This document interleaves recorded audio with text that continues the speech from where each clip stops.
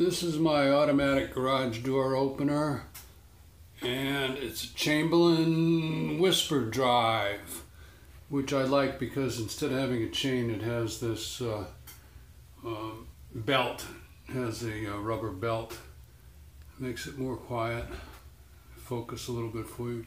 Anyway, my son replaced the battery the other day and it stopped working, and it's a very simple thing. You just need to learn it again. So I'm going to show you how to learn it, or make it learn, or run the learn button, whatever you want to call it.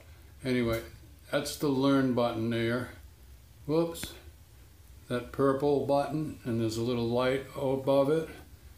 So you push the learn button and the light turns green, or greenish yellowish, and then you go over to the keypad.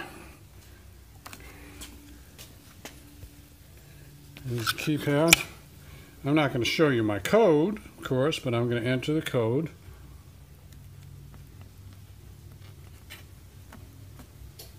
So I entered 4 digits and I pressed the enter button, and I could hear a little click that came from the motor area, and the light is now blinking. I blinked once. Let's see if it blinks again. Well, I took a little time walking over here, so I did see it blink once. So now, let's see if it worked. I'm going to step out. Not going to show you my code.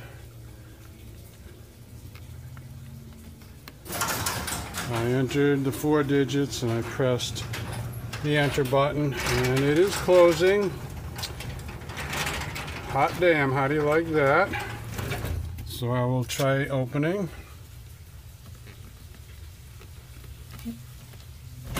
Four digits and hit the enter button. And there you go again, it's opening. So that's how you use the learn button on a Chamberlain.